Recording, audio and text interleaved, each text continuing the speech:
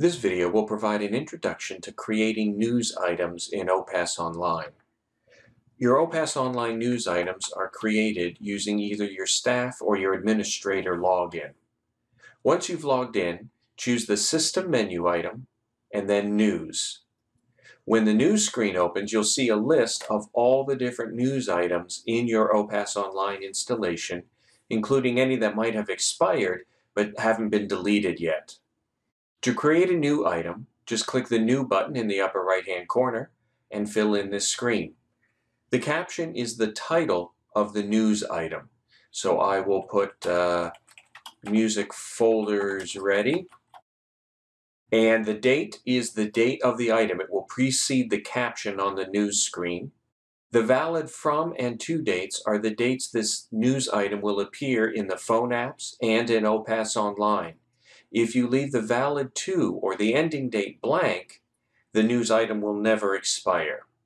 The news field contains the actual contents of your news item. The category is optional, and as the name suggests, it allows you to group or categorize news items for ease of management. The Show on Top box indicates that this news item should appear at the top of the news list regardless of its date. If this box is unchecked, then the item will be sorted in its natural manner, which is most recent first, going back in time. The group is also optional. We use the group for setting permissions on news items, for putting news items into dedicated menus, and for organizational purposes. If we leave the group item as its default, like you see here, then the news item just appears with the others on the home screen. And finally, we have the rights. Without a group set, there are no rights. It is a public news item. And once you have assigned a group, you can then assign rights, and different user groups can see or not see this news item. But as we see it created here, this is a standard general news item. The most important things are the caption, the 3 dates, its creation date, when it's valid, and the item itself.